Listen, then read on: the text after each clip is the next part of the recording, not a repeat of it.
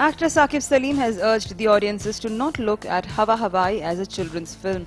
He says, just like Tare Zameen Par, Hawa Hawai is also a film for everyone with a heart. So what I can guarantee and what I can promise is that you'll get great content, you'll get real performances, and don't mistake it to be a children's film.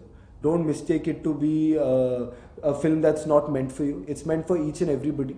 And if I have to draw a parallel, sorry I'm saying this, but if I had to draw a parallel, I always like saying, when I saw Tare Zameen Par, I loved Tare Zameen Par, and that's not a children's film. That's for everyone out there. This film is completely different from that, but this is also not a children's film. This is for each and everybody who has some heart in them, who have some emotion in them. You watch this, and if you're not moved, then I think probably I made a mistake. But I don't think so I've done that.